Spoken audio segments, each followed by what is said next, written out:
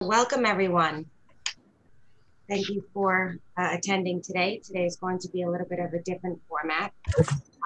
I'd like to welcome you all to our first College Council meeting with Dr. Tim Sands as our president. He has really hit the ground running. I'm very excited. Before we get into any reports or any other business, I would like to have a motion on the minutes. I know you didn't get the minutes this time as early as you usually do. Moving forward, we'll go back to the format of everyone receiving the minutes at least a week in advance. So the minutes that were shared this morning, there's 7 pages. I believe the College Council members have had an opportunity to review them.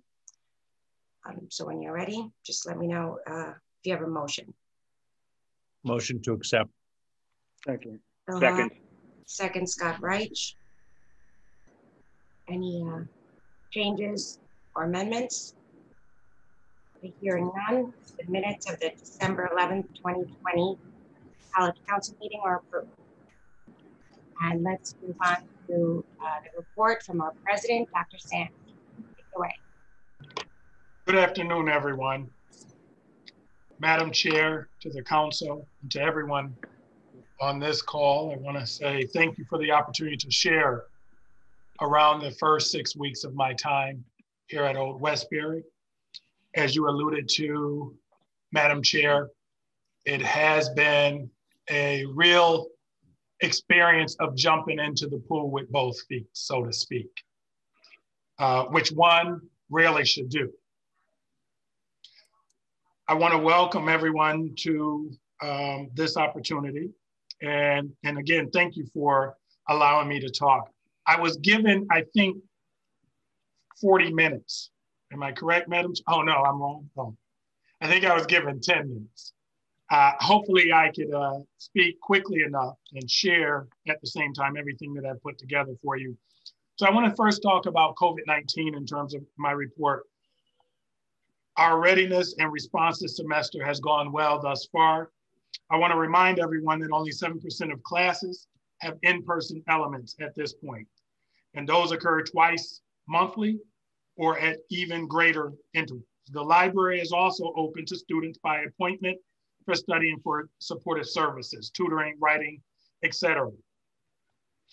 Our Defend the Den against COVID-19 testing program has done roughly 1,000 tests in the first 5 weeks of this semester and have surfaced only 4 positive cases. Another 8 cases have been self-reported through external testing by students and faculty. Most of those self-reports were from people who are not coming to campus on any meaningful schedule. I want to compliment the Student Health Center team for all of its efforts in keeping the campus safe across the pandemic. And I just send a special shout out and note that they have been working very diligently, and it is appropriate to commend them for doing so.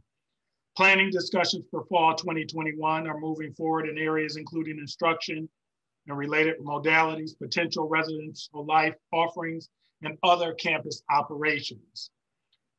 We are unclear today what our instructional model will be for the fall. In terms of campus residential life, proposals being developed for occupancy at 50 and 100% levels. No firm decisions to announce as of yet because there are so many shifting variables, including state guidance, that are likely to still come forward. As a note, we now find ourselves where many colleges were a year ago with regard to planning for partial or full return of residents to campuses and in-person instruction. We will benefit from the best practices that have evolved over the past year as we construct our plan for this coming fall. Again, more to come. With regards to Middle States, the campus virtual Middle States visit is set for March 22nd through the 24th, which is next month. I've reviewed our self-study report and it is submitted as required. There may be an element of participation for College Council members, so please watch for words from our Middle States co-chairs. Enrollment management. We recently implemented Slate, which is a CRM feature for admission, which will go live next month. It will help us improve response time on inquiries toward applications and generate better communications with prospects and create greater efficiencies in the management and process of prospective student information. These type of CRMs are state-of-the-art and necessary in today's enrollment management environment. So we're really fortunate to be onboarding that, and we should be able to shore up in a very consistent way our enrollment management efforts. With regard to advancement, going forward, institutional advancement will be a critical part of our strategic plan for the college. Leveraging our assets and relationships are a critical part of the advancement process.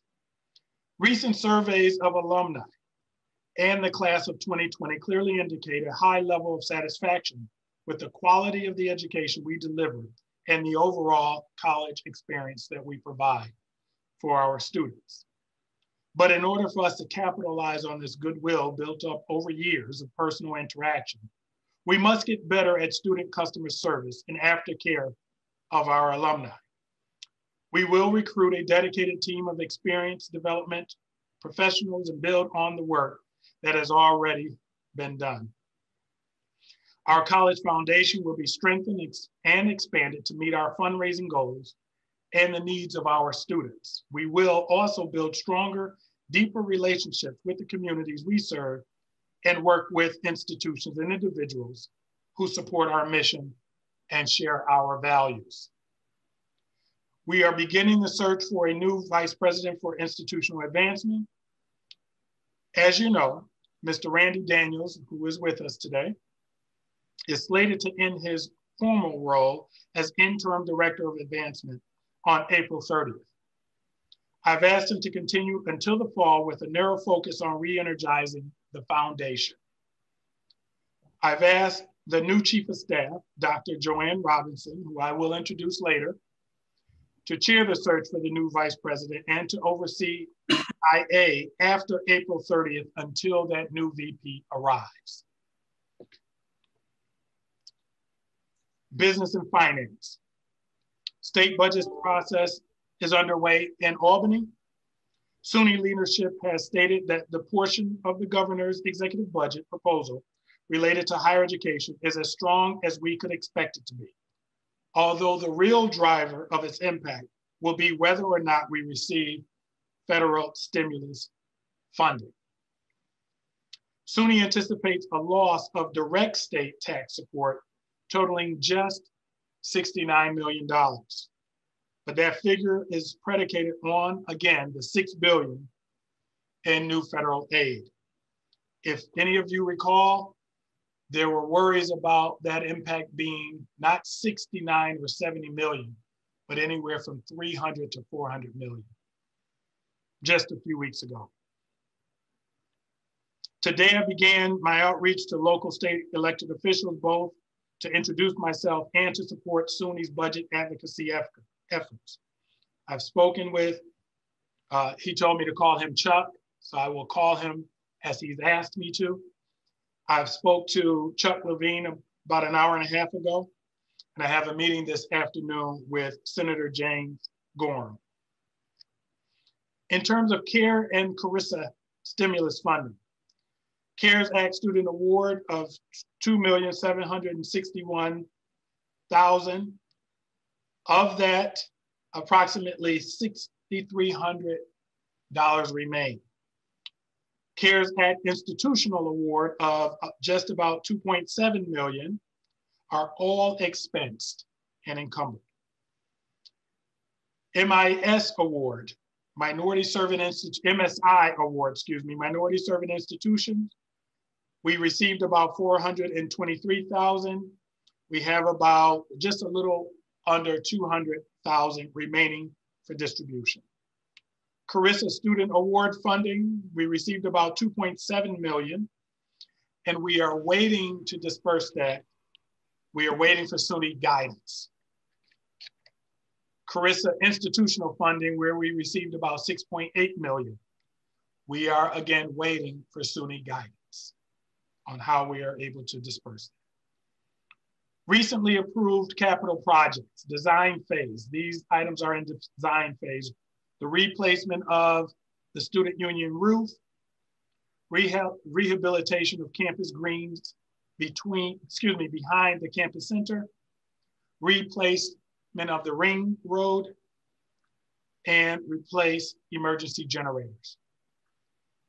Moving into construction phase, we have the renovation of Dwayne L. Jones Recital Hall, the expansion of the Success Center, replace hand stair rails in bathrooms in the atrium, and replace seating in McGuire Theater. Feasibility study, we are engaging in feasibility study for the Clark Atlanta Center, Clark Atlanta, that's from my Morehouse days. Clark Athletic Center and the athletic field. In student affairs, SUNY Old Westbury will participate in spring sports in the Skyline Conference with baseball, softball, and men's golf. That will begin later in March. The college is receiving $75,000 in student emergency funds, along with another $7,500 for administrative support from the Hexter, I hope I got that right, Hexter Foundation for Children. Student Affairs will be managing the application and approval process for our students. We received just over $41,000 match is being provided by the Old Westbury College Foundation to secure this funding. We're awaiting the completion of contract before announcing the process to students, and funding is to be used throughout 2021. The Center for Student Leadership and Involvement and the Office of Residential Life hosted a virtual MLK Day of service in honor of Dr. King's birthday in January. It was a day-long event, and I will say it was a wild success. It was one of the few days, I had just arrived to campus, and it was a wonderful way to join the community. In terms of SUNY system, yesterday was a very good day for SUNY. I don't know how many of you had an opportunity to watch the activities. First, there was a celebration of 25 years of Hispanic serving institutions in the system that featured the gains made in supporting Latinos and Latinx students over the past quarter century. It was truly impressive. During the celebration, the chancellor announced the removal of application fees, automatic enrollment into SNAP programs for eligible students, the push for EOP for medical school programs, and Hispanic Serving Leadership Institute. At the Board of Trustees meeting, which took place an hour later, the system-wide Diversity, Equity, Inclusion Action Plan was revealed. This groundbreaking plan will transform SUNY into a leader for diversity and excellence throughout higher education. There was also announced at the Board of Trustees meeting a resolution that was passed that made all single-use bathrooms across the system gender neutral. That's impressive. And it was a really proud moment for me to be a part of that system, of this system. So I want to just finish by talking for a few moments about my first 6 weeks. In my first 6 weeks, we have begun to bring on a new team within the president's staff, and I want to introduce those members now, 2 of whom are on this call, and 1 will be joining us on Monday. The first is Dr. Joanne Robinson, who is our new Executive Vice President and Chief of Staff. Can you wave, Joanne? Joanne will be responsible for the strategic elevation of the college, emergency response, and as is accustomed for Chief of Staff, special assignments, among many other responsibility. New Assistant to the President, or commonly understood as the Executive Assistant to the President, we use them interchangeably, is Miss Lysandra Ramos. Could you wait? Both of them came on board. Well, actually, Lysandra came on last Thursday, and Joanne began this Monday, and they have already jumped in and are, as you would say, doing their thing. On Monday, Ms. Martha Santana will come in as the Assistant to the President for Administration and Special Initiatives. Her responsibility will be management of special projects that expressly seek to elevate the institution in rapid form. We have made some changes in our governance design with the goal of ensuring shared governance and greater transparency. We have added a VP meeting, which is exactly as it sounds, the meeting of the VPs. Monday morning, every Monday morning, to work on the administration of the institution at a high level. We have added to our cabinet meetings. They now include deans of the school, enrollment management, and our faculty senate chair. We will now be instituting monthly senior leaders meeting, which will include selected middle managers from across the college. That will take place within the next, those meetings will begin within the next 2 weeks, that senior leadership meeting. Finally, I think everyone knows that I've tried to be seen in my first 6 weeks as moving about the campus, popping in and out of Zoom sessions with anyone who is willing to talk about what it means to be here at Old Westbury. As I've said, I want to be seen as listening. And that means that I have been at faculty senate meetings, student programs, including painting with Khalif, who I might add did not paint with us, but no hard feelings, Khalif. You had us paint, but you didn't. Moving around the campus again, holding open door meetings with various members of the community who want to talk to me. In this period, I've learned about our rich history, the legacy that we inherit here at Old Westbury, the profound mission and the values of our college, the degree to which faculty have always figured prominently and, dare I say, centrally to students and graduates' affinity toward our school.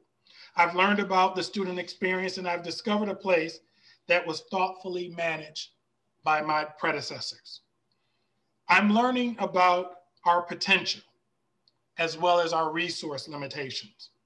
And in the process, I've discovered a bunch of great people and a very bright future for SUNY Old Westbury. Upon my arrival, I formed a transition team made up of about 14 key stakeholders from across the campus community who agreed to aid me in my transition to the college. As it turns out, the focus of today's College Council meeting, in an effort to help prime the pumps, I'll share relevant discoveries from these meetings with the transition team. We talked in our 3 meetings about the things that they view to be important to orient me to the college. We talked about leveraging the alternative care facilities, shared governance and transparency, the brand and brand management, and resources and fundraising. Relevant takeaways, relevant in the sense of what, Madam Chair, you have or would have us discuss today. Some of the takeaways from my meeting with the transition team are as follows. The need for full-throated buy-in of the Old Westbury mission, both internally and externally. Secondly, Old Westbury should no longer be considered a hidden gem. Associated with that, it was said that most across Long Island do not know who we are and or do not know what we are about. Our value proposition is missing. We also need greater regional awareness, which would lead to greater regional engagement with our college. Again, there's a need for brand identity and a brand campaign. Fourth, there's a need for project there's a need for project-based work in the external community that allows Old Westbury students to show the community their dedication and commitment to social justice. Fifth, there's a need for alignment with some of Long Island's largest social service organizations to enable the college to better support the diverse needs of our student body. And finally, the transition team highlighted that we need resources to support our students' success.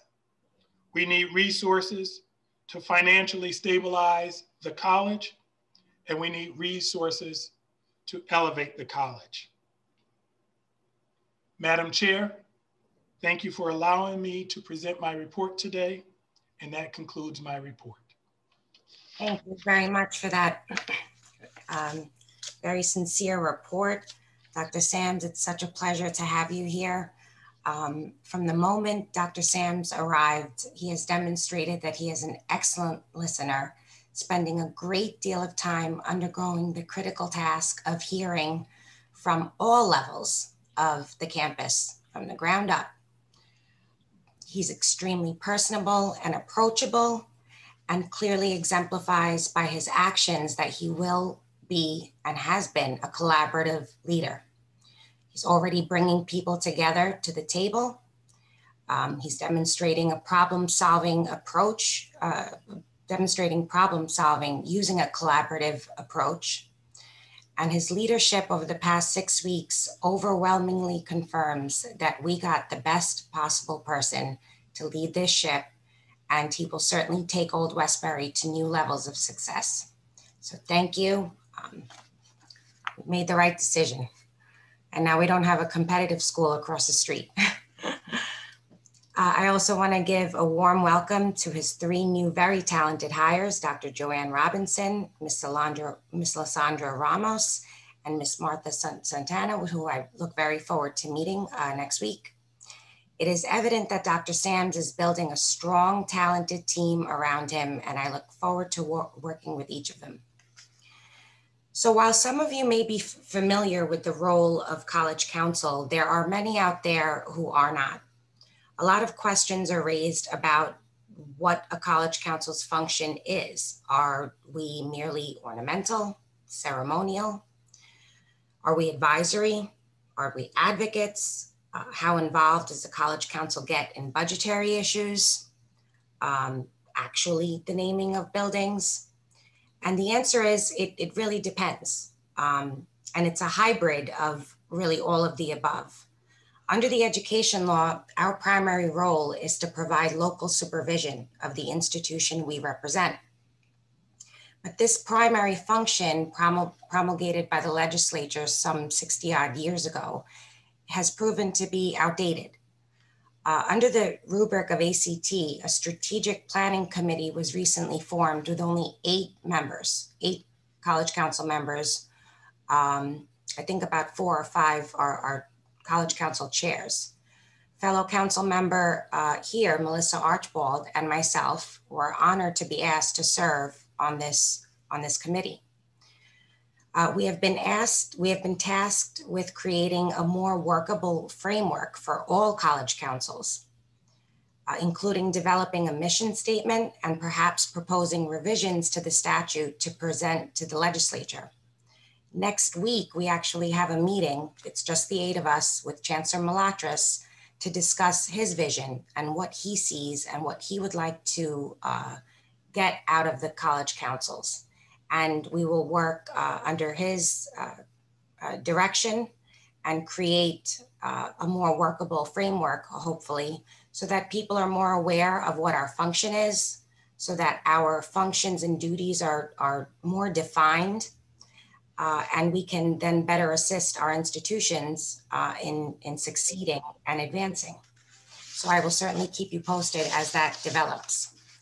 What I have gleaned from other institutions where the role of the College Council is more than just ceremonial and actually does assist in the success of their institution is that individual council members are liaisons for their local community, for their local communities, and really assist in building a relationship between the president and the local communities.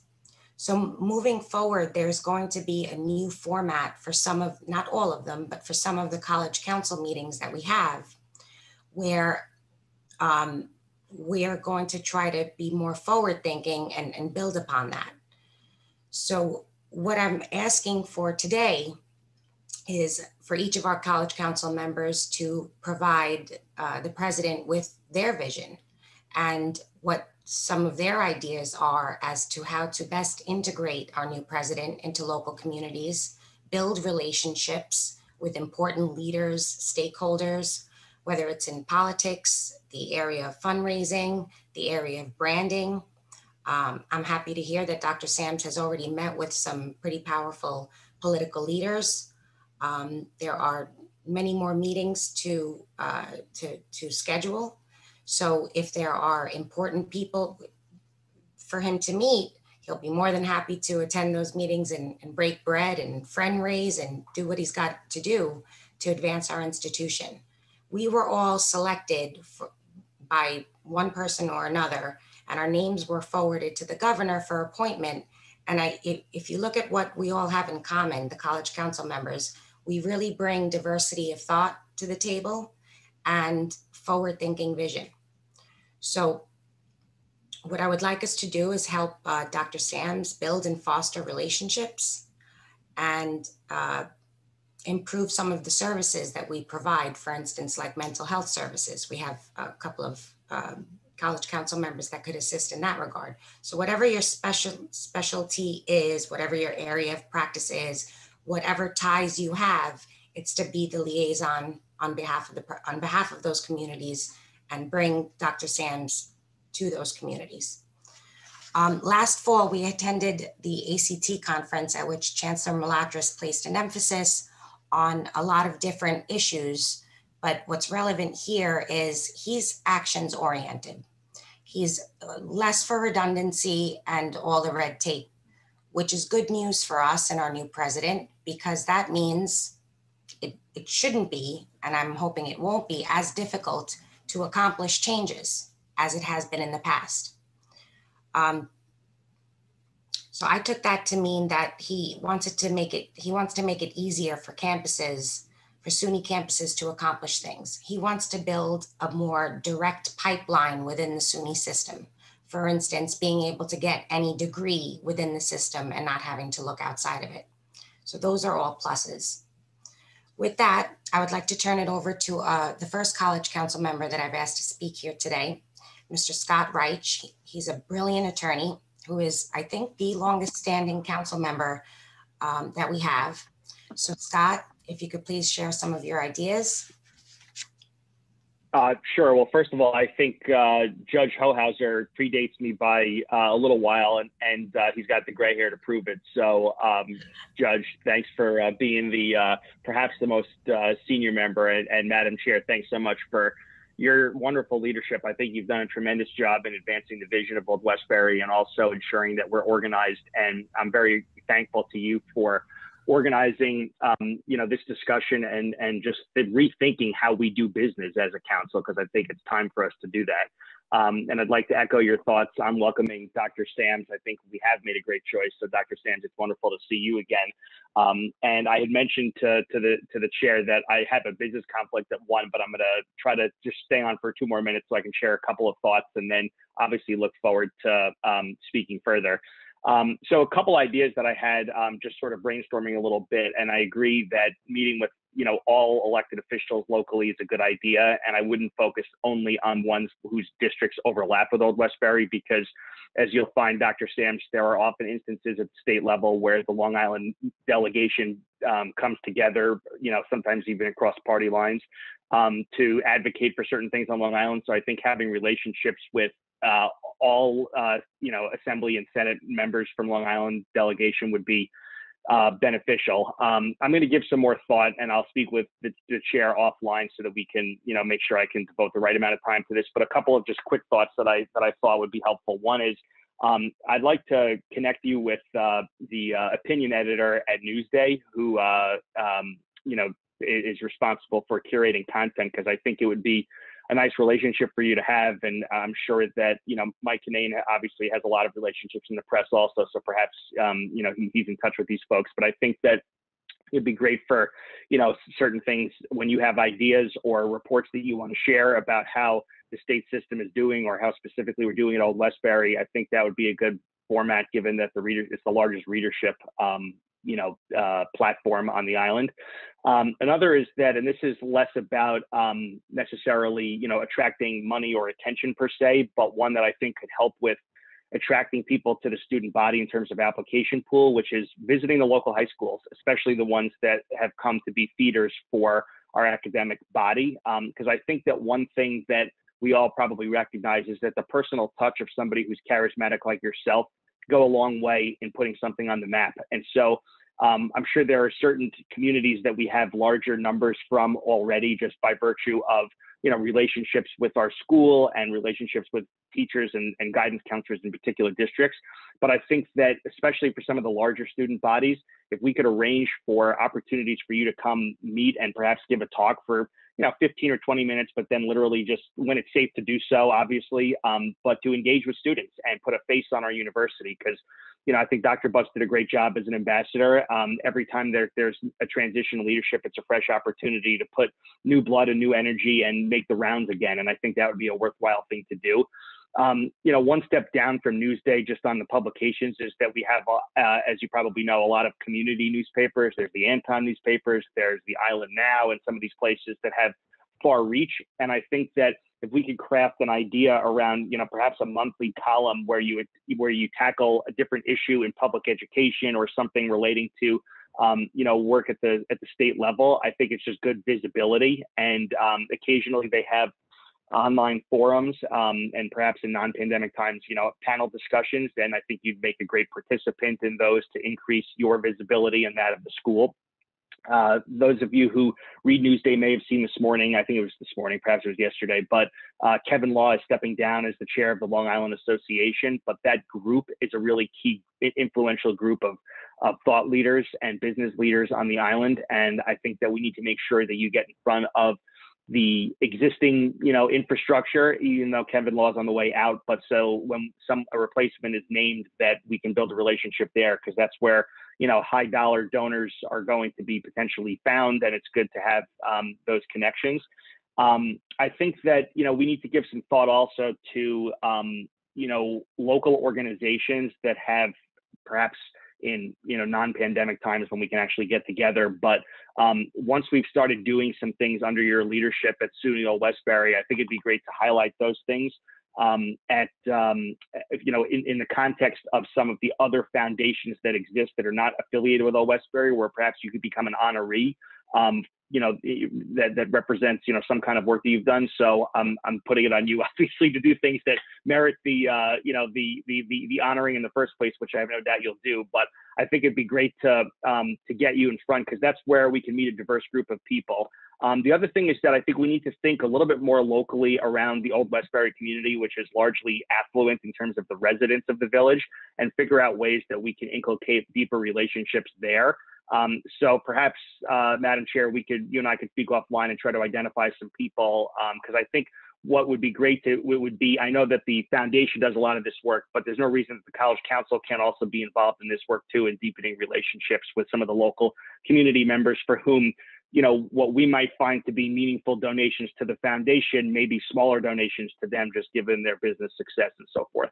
So I apologize for speaking quickly. I'm getting pinged for a business call, so I regret that I have to step off, but I'd certainly look forward to collaborating with you and supporting you, Dr. Sams. And if I can be helpful, you know, please reach out, of course, anytime. Thank you so much for that, Scott. And thanks for staying on after 1. Really appreciate it. Those are some excellent ideas. I'll tell him offline that you've already actually had a meeting with Kevin Law, luckily before he was stepping down. And I believe I can say this publicly. And if not, I'm sure Mike Kinane will yell at me later, that you have secured a position on the board of the Long Island Association. So that is very good.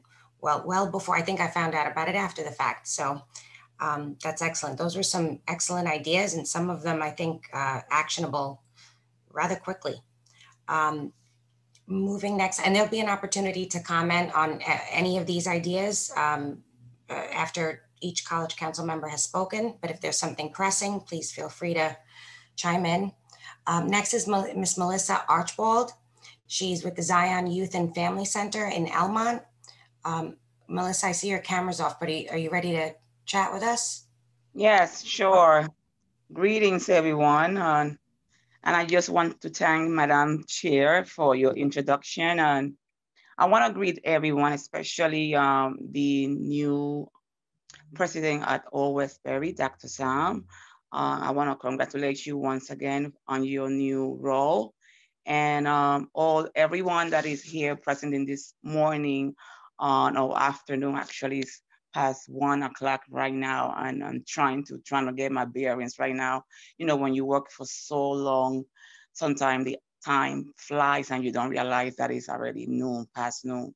But in any event, I just want to give some recommendation in terms of what I do best in my community.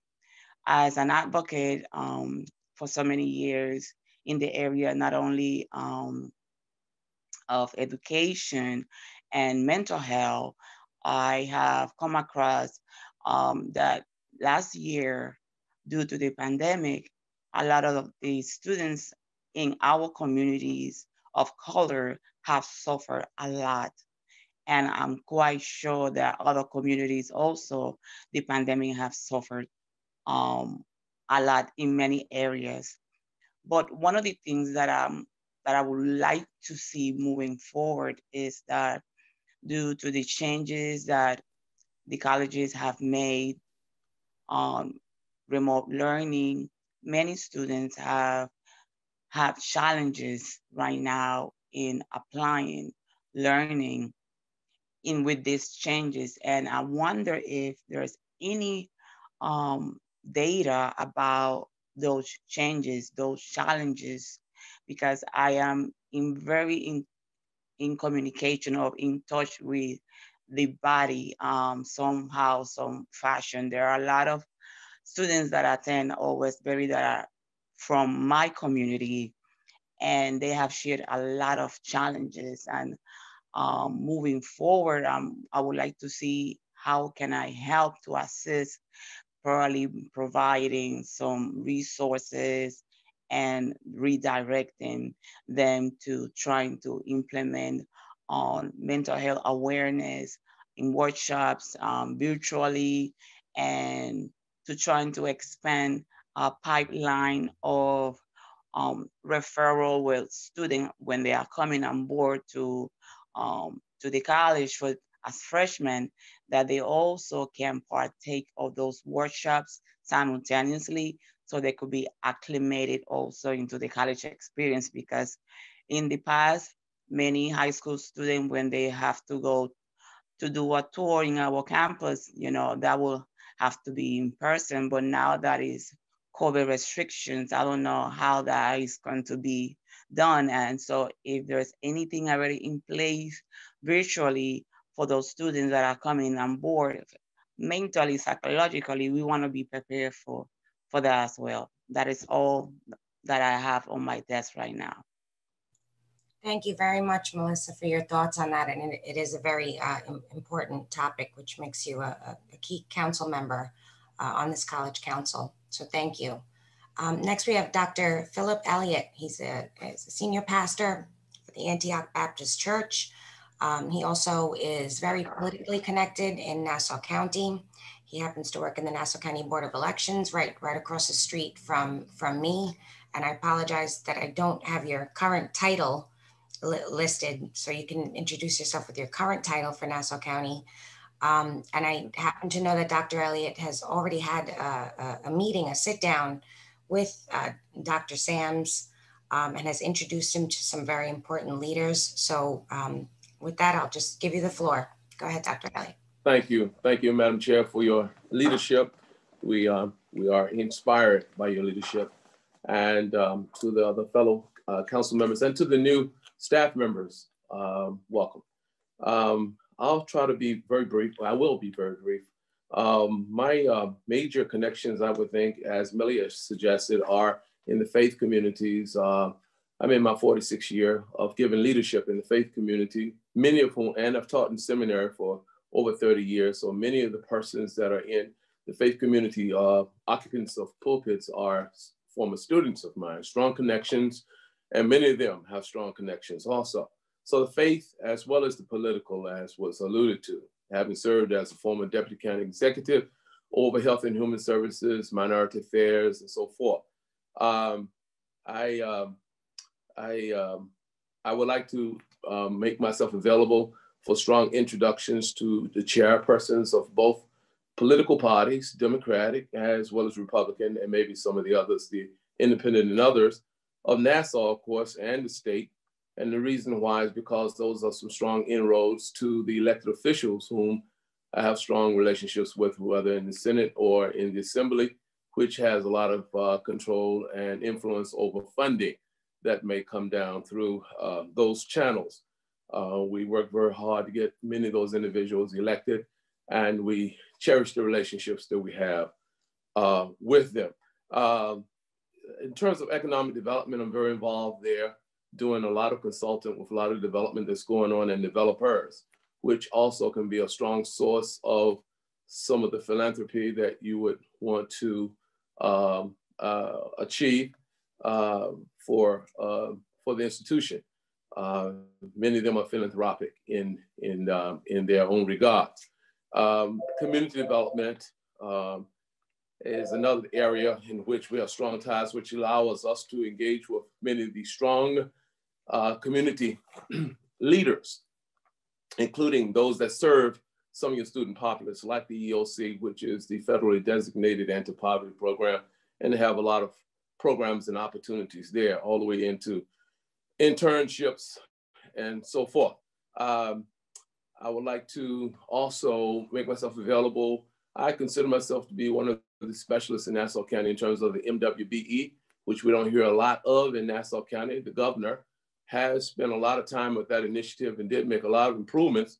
But I'm very concerned, since we serve minorities in a great deal, that the contracts that come through SUNY Old Westbury have some consideration for MWBE, minority and or women business enterprises that could really impact the circulation of revenues among those that you serve. I listened carefully as you talked about an area, Mr. President, of aftercare and how we could be better in that regard. And I think that these are inroads. Some of these, I'd like to work with you in terms of the internships in some of the affiliations that are having opportunities. And I think those have turned out to be opportunities where people are hired after they would have done internship or gained experiences and resume while yet studying. And that has happened in my experiences, that persons who prove themselves end up getting hired. And that happens a lot. And so speaking on that regard, in terms of community development and economic development, we're also dealing with community impact studies that the students could engage in, as well as disparity studies. Those kinds of opportunities are available for them to get involved in, and also be a path toward post-college opportunities. Those kind of fit into, as you talked about, SUNY system laying out its diversity and plan. And I think these two opportunities, community impact and disparity studies, are things that Nassau County sorely need and is talking about, and funding has been designated for it. And I think not only Hofstra students, but SUNY Old Westbury students should be involved in those initiatives. I have strong relationships, as Millie knows, with the judiciary, and there are opportunities there. As a matter of fact, I serve on the district attorney's task force, several, and we have some interns coming from SUNY Old Westbury into the district attorney's office. So those are other opportunities for career paths, and that can be valuable experiences. Also involved with the school districts, the superintendents and so forth, and the individual who supervises superintendents and so forth. And so there are serious opportunities to connect with the superintendents to get, for recruitment purposes, to get us getting students toward SUNY Old Westbury, but getting involved, establishing meaningful relationships even prior to them being admitted through some opportunities there. Those are a few opportunities I would like to make myself available for. And of course, as you know, we've already met with major community leaders in the faith communities that go beyond, some of whom are elected officials and aspiring elected officials. So all of that helps with us. And I'd like to be a part of that. As Millie mentioned, that part of our role is liaison for local communities, and that's what I do best. And I make myself available for you in that regard and for the institution. Thank you very much, Dr. Elliott. Thank you. I really appreciate all of those ideas, and a lot of our experiences and backgrounds, they sort of overlap quite a bit. So I would love to be a part of all of those discussions offline. All right, next we have Council Member Judge William Hohauser. He's a district court judge, sits in Nassau County District Court. Prior to that, he was in private practice, did corporate law, very, very brilliant attorney, phenomenal writer, and is officially the longest standing council member here, has a lot of knowledge about the institution. Take it away, Bill. All right, I'm actually going to time myself, and I'm just going to show you the best illustration of how I am the longest serving, contrary to Scott's assertion. Here, see, that's not hair anymore. I had a full head when I was here. Anyway, Dr. Sams, it's good to see you. Millie, my fellow council members, I look forward to continuing to work with the institution that I've grown to love over the last, 13, 14 years, however long it's been. Dr. Sams, I'm going to offer you some inroads into several areas that you might not have considered, or maybe you have, some of which I've tried to bring up before. One is working on political campaigns. That's something that people can do right away. I can give a very, very good introduction in North Hempstead, where I work with various politicians. In particular, I can introduce you to the person who will very likely be the next supervisor in North Hempstead, that is Wayne Wink, and get people working on campaigns, getting people internships there, how to run a campaign. As a matter of fact, some of the people who have interned at my introduction have gone on to work, for example, for one is now the campaign manager and office manager for Chuck Levine, who many of you may know. That is one area. It's not just limited to North Hempstead. Also, the contacts I have with Nassau County in general can be very helpful. Another instance would be in the industry in which I formerly served, which is financial services. I tried to set up a program a few years ago with getting people internships at various financial services companies such as Merrill Lynch, Morgan Stanley, and somehow the communication broke down, but I think we can resurrect it and get people into an industry that really is very important in this industry. As Comptroller DiNapoli notes every year, financial services provides more than a third of the tax revenue in New York City, and a good percentage of that in New York State. It's the engine by which New York State runs, and I think that's very important. And it's also underserved in this college. I think we can do some fabulous things in getting people involved. It's a very interesting industry. This also extends on the regulatory side. I have very good contacts with the Securities Exchange Commission, with FINRA. New York Stock Exchange doesn't do it so much anymore, and also the New York State Attorney General's office, and specifically with respect to financial institutions.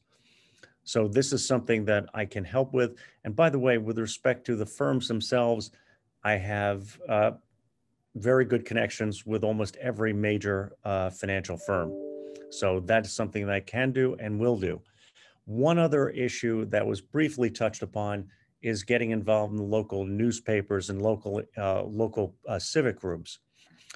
There are many, many active political groups, and for example, where I live in Port Washington, who I think you would be very interested to see what they're doing and how they're doing it. And I think that sort of engagement could transform itself into something helpful to Old Westbury. I'd also like to mention something about blank slate media, for example. That's one paper that is very prevalent and very popular right now. And they have, as Scott was mentioning, columns available for people who want to write. And I have very good connections with that outfit. So I just wanted to give you those ideas right away. Quickly, I am now under 4 minutes. So I just want everybody to know that, because I actually did keep to the time limit and gave you some ideas. Thank you very much for that, Bill, because we know you like to talk, but you did it under 5 minutes. 4 minutes and 3 seconds, Millie. I timed it. Thank you. I would love to see some of these ideas come to fruition, but I'm ready, willing, and able to help out. Actions will be the next discussion. Fine. Okay, moving on to Ms. Kanya Infante, the next council member to speak. She's one of the newly elected council members along with me. She's the Vice President, Brand Strategy, Bethpage Federal Credit Union. Kanya, why don't you take it away? Where is she? Thank you, Madam Chair. I'm really excited to be here today and to really talk about how we can re-energize SUNY Old Westbury along with the leadership that's represented here today in this meeting. And of course, Dr. Sams and the new staff. Everyone welcome to the SUNY Old Westbury family. I really think everyone that's here is committed to the mission, and we want to continue to, get the word out. I think from my perspective, I wanted to just highlight 3 opportunities that we can discuss further and or flush out beyond. I heard you speak, you identify 5 areas as you were speaking, Dr. Sams, and one of them is about branding. And so, happy to assist in any way that I can with my expertise, just, in my current role within Bethpage Federal Credit Union, and assist in any way possible that may be an opportunity to collaborate on. But more broadly, and looking at how can we get you connected to the community? I'm sure Martha may speak to some of this too, but as being a Hispanic in Long Island, I have developed strong relationships throughout over the years with the Hispanic community specifically. I know others have mentioned some local newspapers. So Noticias is one of the largest Hispanic newspapers on Long Island. And I have a very close relationship with the owners, the Schnaps family. It's been taking over. It has been taking over from the original founders. And, they also run the Best of program, the Best of Long Island program. They run it, that program is sponsored by Bethpage. So, not necessarily, I don't know if there's any opportunities there, but just know that we do have a really strong relationship with them and can target the Hispanic community and get the Westbury name out there in a very positive way. So happy to assist in making those connections. And even they'll be super open to even brainstorming of things that we can do to get the Westbury name out. So that's one of the first one. Another one is we also sponsor a program with News 12 with Kevin Marr. It's called Scholar Athlete. Some of you may be familiar with it. That they identify high school graduates throughout Nassau and Suffolk County, and they get awarded. They have to be nominated by the school, and they get awarded a scholarship. There might be a good synergy just because there's education, right? To kind of make those introductions and make connections in those fronts. So happy to assist in that. And lastly, going out, this is again brainstorming and sharing ideas through Bethpage and through my role as a brand, as VP of brand. We have created an ambassador program internally with employees, and maybe there's something there to kind of engage the student body and create a program that they're our best advocates, right? We have plenty of success stories as well within SUNY Old Westbury, and I think we also need to find ways of how do we share that message that is beyond I think that they're the best representation of the school, and I think there's opportunity there as well. So those are so far the things that I've come up with. Happy to discuss further and flush them out and see what makes sense. I think we all have shared a lot of opportunities, and really excited to be part of, moving SUNY Old Westbury forward. Thank you. Thank you so much, Kanya. Excellent ideas. And as you can all see, about a little bit more than half of the College Council members have spoke. And you could see the real diversity of thought that we have here at Old Westbury's College Council.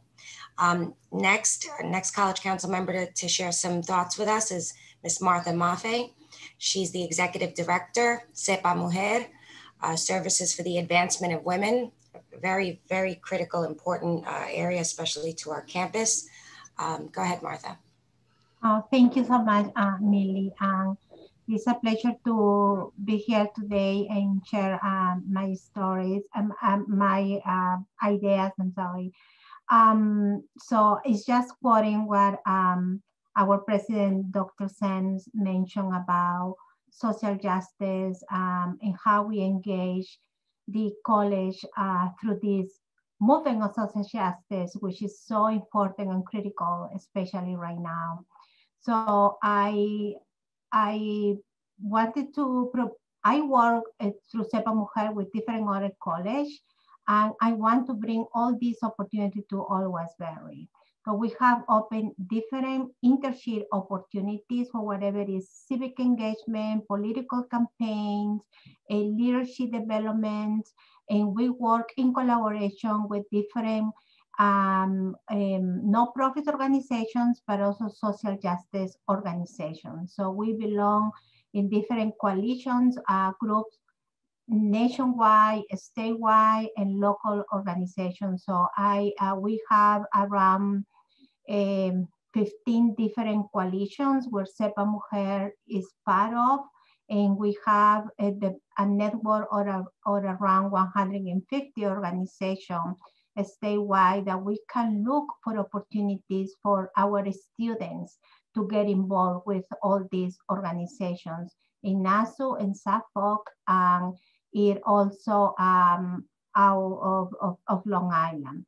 So I think coalition building of social justice and community organizing, leadership development is such a great experience for the students that are aligned into the organizing career. And also, I am very interested to have a project that we can work with young immigrants before they choose the college where they want to go. So we have a program that is called Focus to Latinas Youth. This called Girls Act, in which is a partnership with the Suffolk County. We basically host about 10 young Latinas, and they basically get prepared to different careers, financial literacy, having the opportunity to be to work in a no-profit platform.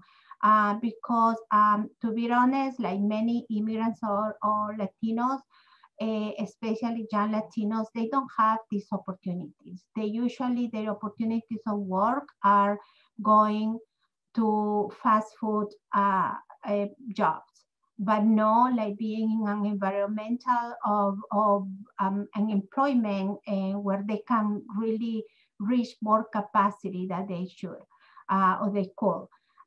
So this is a program that we run, and right now we are actually looking to create more funding to run the program all year round and work with 4 schools that have most of the Latinos and Black community, like the William Floyd High School, Pacho Medford School, Riverhead School, and Brentwood School. So I want to see this opportunity like to start early and bring those potential students to Old SUNY Westbury. And And there is another project that I actually started to work on it before COVID. And I think I would like to bring this idea to also Old Westbury, and is to create a social justice incubator. I see a good models nationwide that has been working, and Sepa Mujer have last December, we had the opportunity to buy our own building, and now we have the space to bring students to home. And in this building, we are looking to create like a hub for different non-profit organizations that they can come, like one-stop shop. And when people from the community needs different services, they can find here in our location.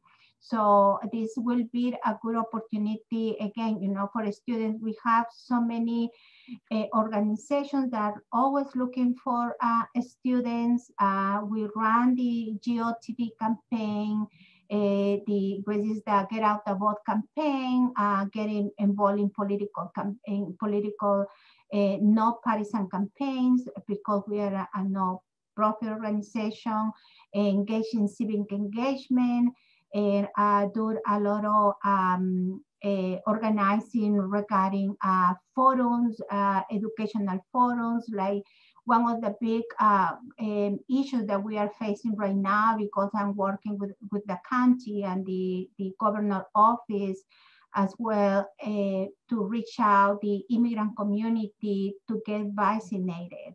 And there is a big concern because people don't want to get vaccinated because they don't have the right information, and there is a lot of misinformation, going around. So I think that involving students in all these initiatives are going to bring like a huge platform of experience for the students to working with the community, working with non-profits, working with the government, working with elected officials.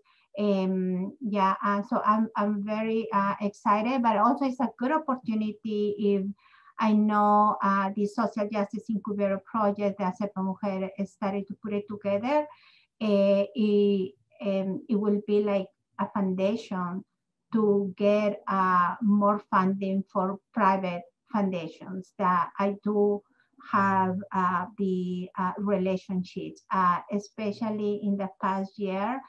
It is a lot of private foundations from the city that usually they didn't come to Long Island because they always have the misconception that Long Island have money and Long Island have the rich people living here, so they don't need funding. So this mentality is also changing, and now there are a good number of private foundations from the city that are expanding their funding here in Long Island.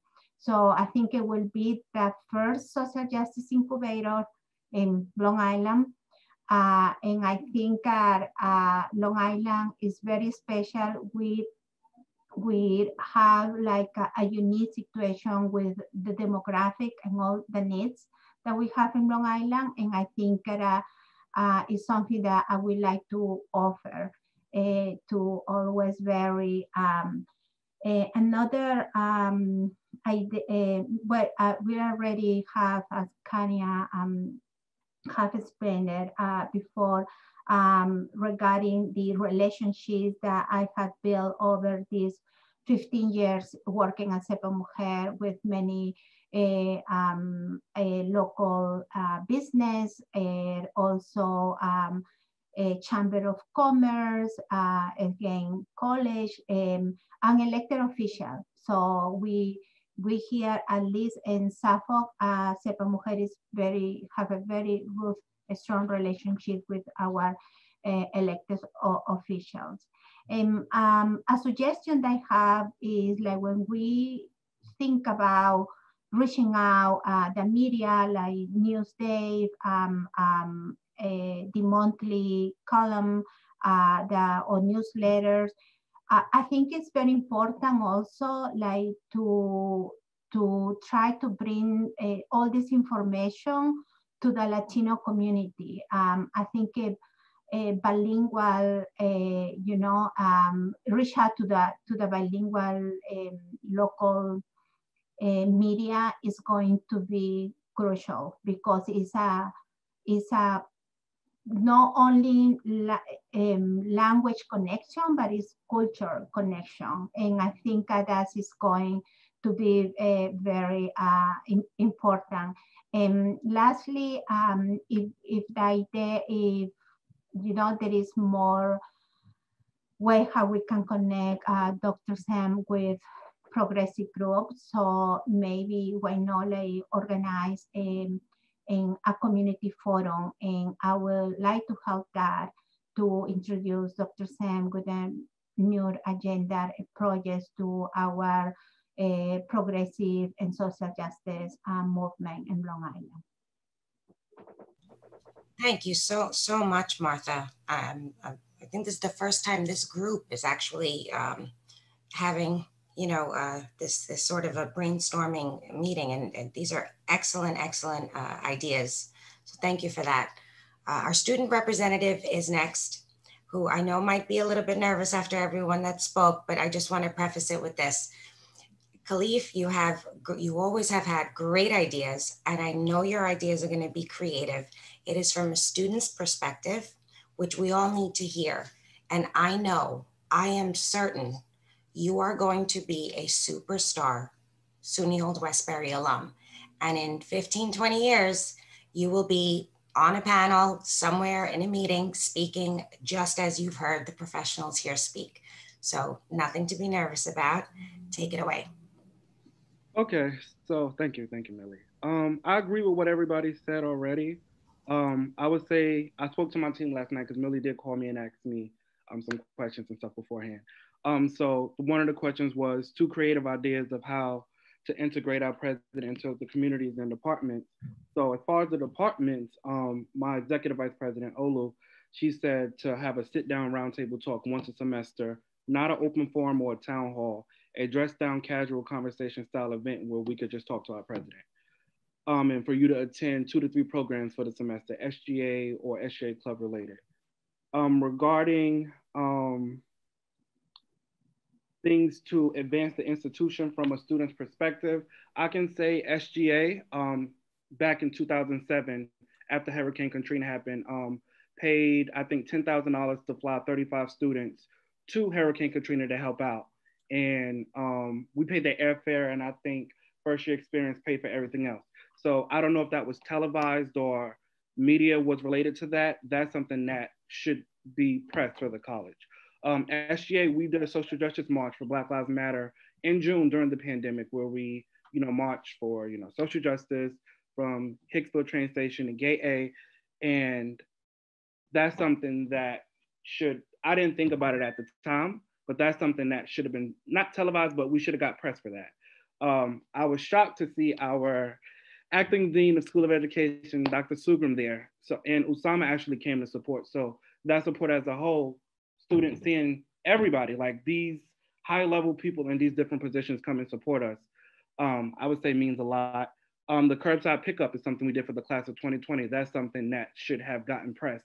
I know I did sit on the presidential transition team, and I did say that from a student perspective, the selling point of why students attend Old Westbury is its location and how it's close to the city and everything else. Us showing, let me see how I can say this. All the things that we do, like social justice wise, academic wise, all of that stuff needs to be in the press. So it gives outsiders a better perspective of Old Westbury and what we can offer.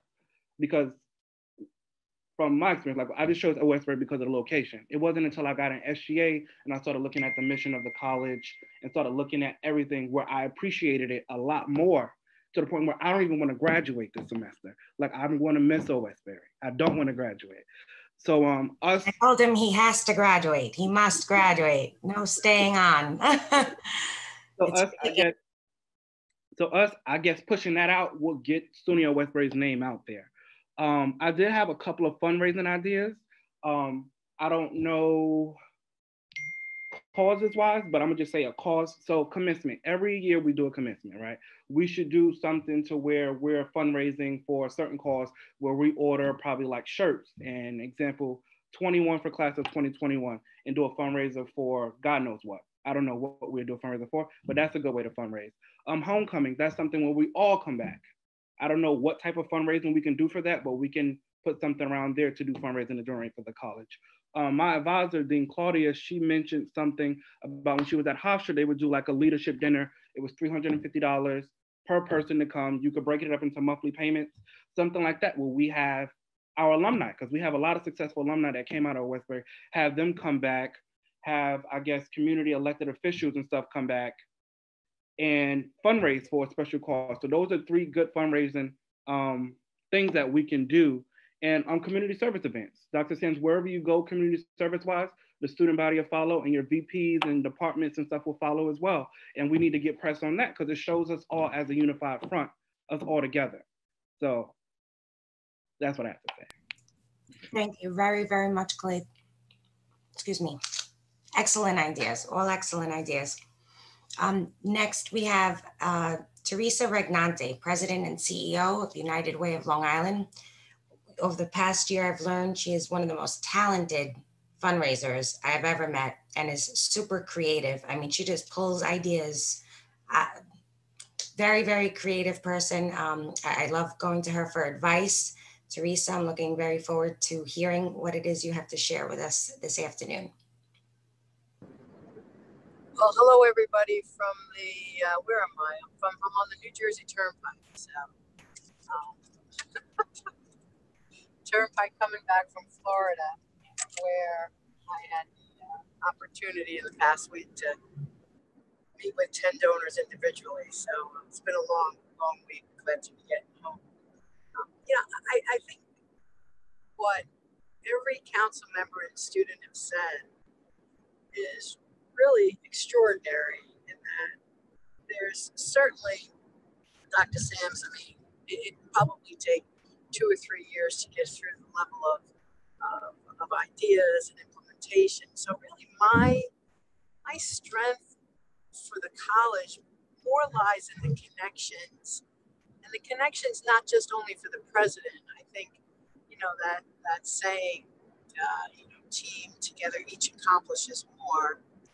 It's really trying to take the cabinet and the next level of the college and integrate them into community in a way where some of these great ideas, great projects can come to life, because it'd be virtually impossible for one person to take on the awesome list that was presented this afternoon.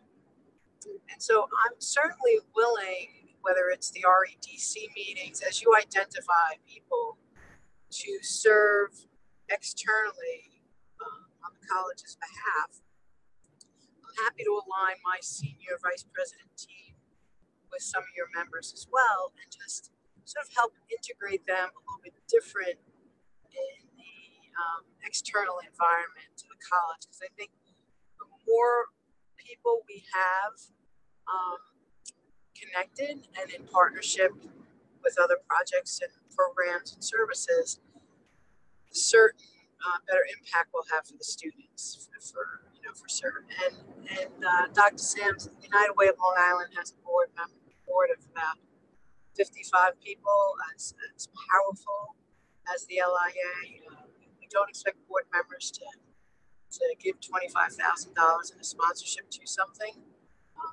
So likely, if you would like, when our rotation nominations come around, which usually is each October, November, happy to put your name into nomination. And there's 55 leaders there, from labor, from community, from corporations, from the controller's office, from business, from academia, and I certainly can be very helpful on the strategy side of implementation of program and external partnership. So the great things that the college is doing internally, how that becomes external will be the success. And I can really spend a little time helping members of your team being relational to what's relevant on Long Island, and whether they're training programs, vocational programs, and then hopefully SUNY Westbury will be a leader in building a partnership with other institutions, that you're not doing this work alone in a vacuum, that you get together with the other colleges, the other SUNY colleges, and really try to gain more momentum together than separate.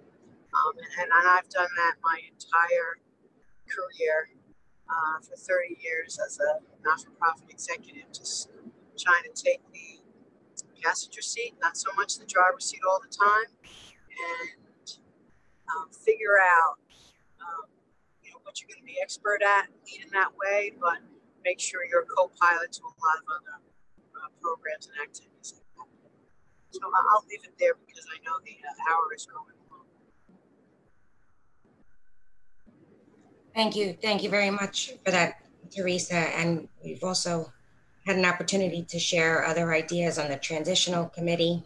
I have a long list that I'm not going to share. I'm going to have those discussions offline because I rather continue to explore and talk about, first of all, hear a response from our president, and also for anyone else that wants to comment in the 12 minutes that we have left. I will share one that I do want to make sure it gets noted. Well, one of the things I would like to do in the next 30 days, aside from setting up meetings with Dr. Sams and our Nassau County executive, Laura Curran, whose team I have a good relationship with, and Laura Curran herself, as well as the DA, Madeline Singas, and the chairman of the Democratic Party, Jay Jacobs.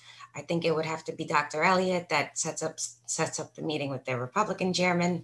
But aside from those meetings, which are very important, and that gives you the political connections, I would like to arrange a meeting with you and the president of, or the head of a company called Symbiosis. Symbiosis they're educational consultants. They've been doing fantastic work. From what I know now, with about 25 to 30 universities, higher ed institutions across the country. They've been very successful. I happen to have, through my husband, a very good relationship with this individual, and I would like him to come in and make a presentation. And it's really about course development. It's about course development, program development. And I know the first question that pops up is, resources.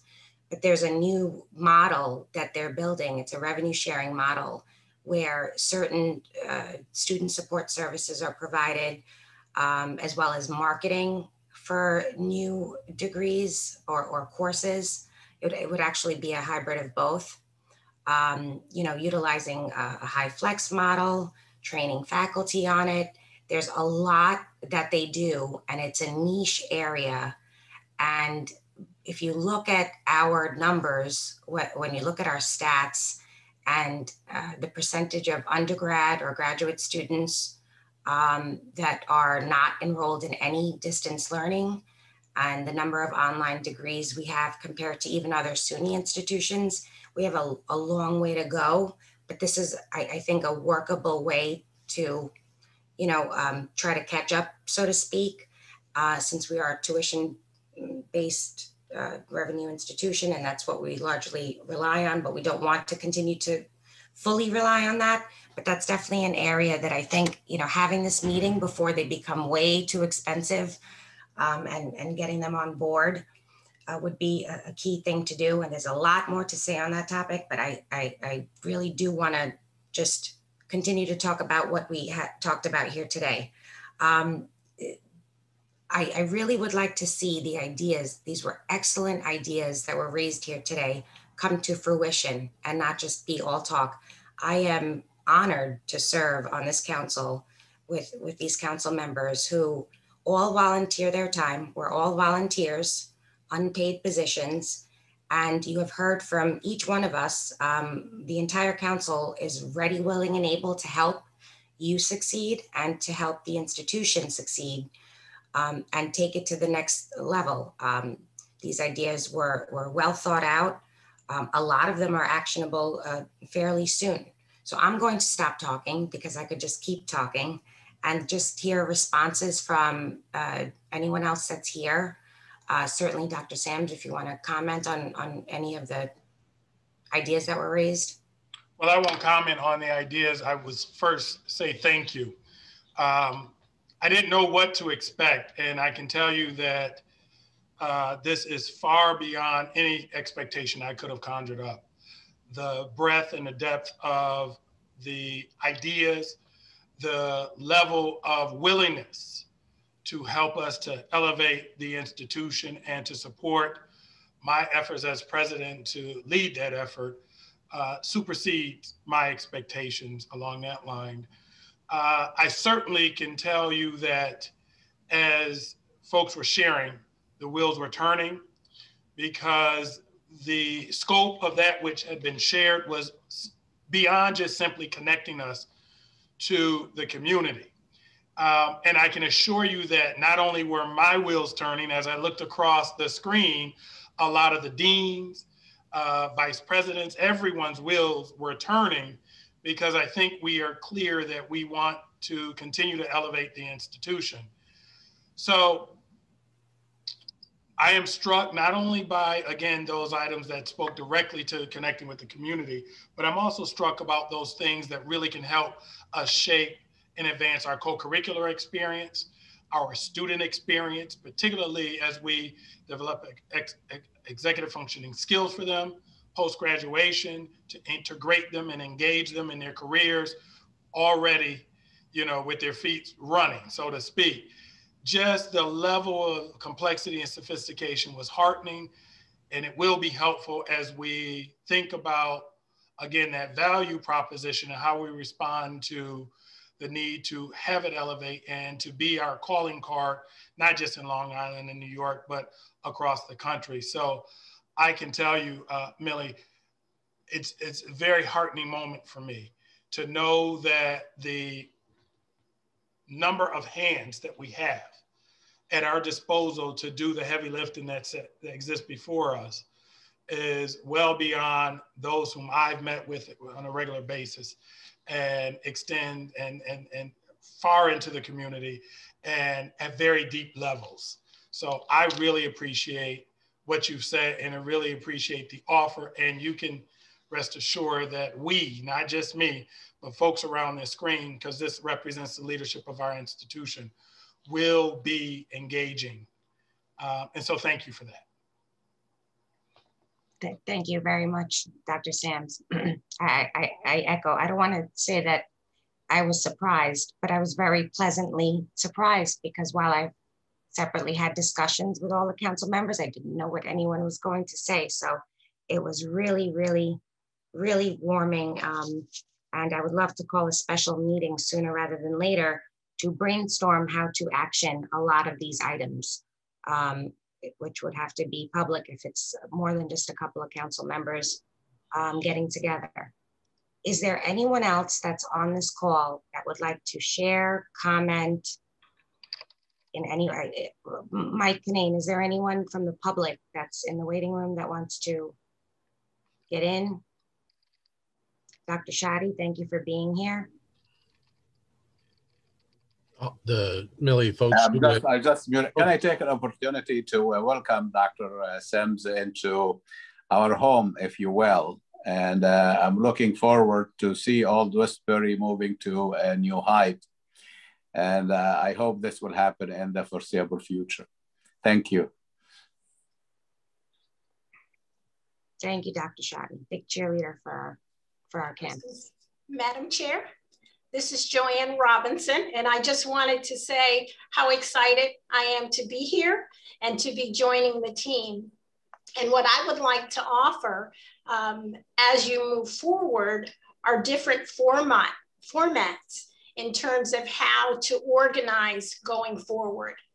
And so I've been a part of an institution that has reimagined the role of the College Council, where they are breaking up into small committees, where they identify priorities, and representatives from the council are assigned different work groups.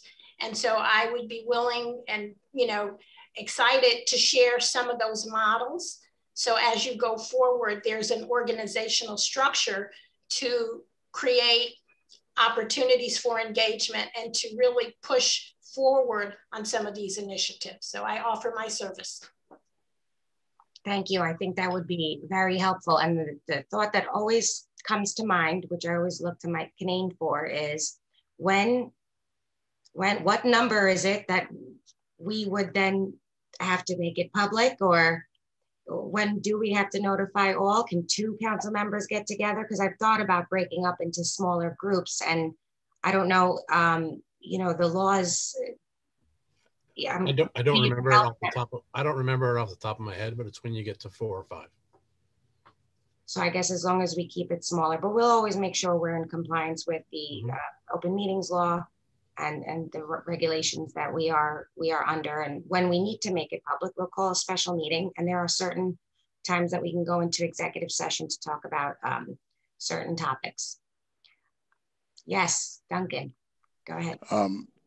Again, I'd like to also express my gratitude to the council. These are some really excellent ideas that have been offered, and look forward to making them actionable items.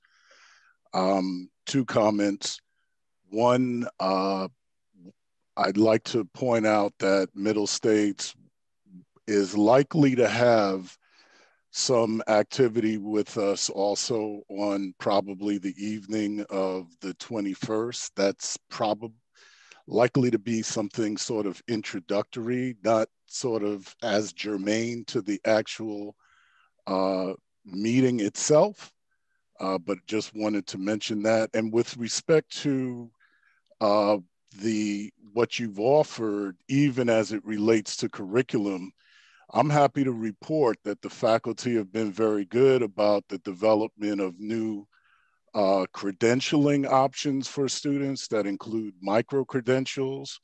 2 more recent ones that were added include Spanish translation and professional skills for the workplace. I think the idea of how we get those even to get packaged in terms of mixed modalities so that we can better develop what is our distance learning platform and create other options for students, including adult learners and our alumni who may want to come back and continue their own professional development trajectory. I think we're resonating with you entirely on what you have shared.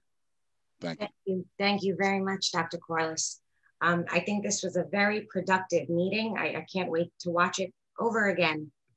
And it is exactly 2 o'clock. I know Dr. Sams has a very important meeting to get to this afternoon. So if there's no other comments or anything else to be said, I will take a motion to adjourn. Millie, before you adjourn, can I just ask, it's Teresa. Yes. Whoever is responsible on the campus for the work with the veterans, can someone reach out to me? Because we have about $10,000 worth of gift cards to be able to give the college for those veterans. And I just, I'm not connecting well. Okay, so I don't know who that individual is. I know that there's a student's responsibility as well, but I don't know where it falls within the college, you know, faculty, if you will, if there's a faculty advisor. So I see Penny Chin nodding her head. So I guess okay. I'll have Penny. So can you just call my cell phone? I'll be happy to chat with you. I'll give it to you, Penny. All right, okay, thank you so much, Teresa. Awesome, $10,000 in gift cards. Can this meeting get any better? Okay, I will take a motion to adjourn, please. Motion. Second. Kanya second, and the motion is adjourned. I mean, the meeting is adjourned until about April. Thank you. It's good to see you all. Can't thank you enough. Until the next time, it'll be sometime in April.